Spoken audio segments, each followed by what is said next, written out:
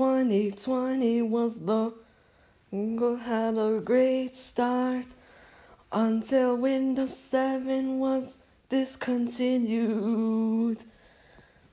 We had some good things at least during 2020, but when it ended up badly. The coronavirus was the disease, even if it's called the cough, but I say it's called COVID-19 because we have went into lockdown thanks to the pandemic. Movies were delayed and all of the events were cancelled or postponed, like the summer 2020 Tokyo Olympics was postponed, which is why the virus is literally the deadly virus. United States had a lot of cases being confirmed every day, above 100,000 or more. The highest was the most scariest thing I've ever seen.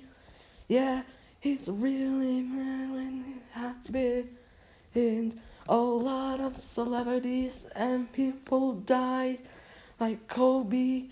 He died in a plane accident, and sadly we said R.I.P. to Kobe, Chadwick, Alex Trebek, and so much more.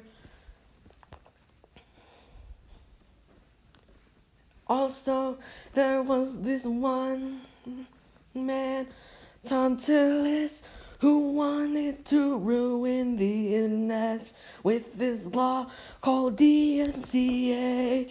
That stands for Digital Millennium Copyright Act, which could send us to prison for streaming copyrighted music. It unfortunately surpassed on Twitch, which I don't use Twitch at all. I have never heard of Twitch, but DMCA is bad.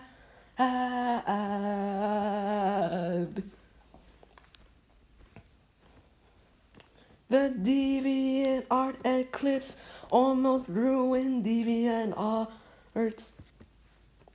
And also, I had a lot of nightmares because of COVID-19.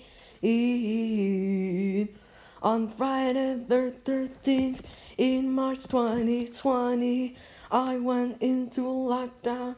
Actually, we all went into lockdown because of COVID-19. Australia was on fire. That a lot of animals have perished in the fire. That was really sad. So I said R.I.P. to those animals have died in the fire in Australia.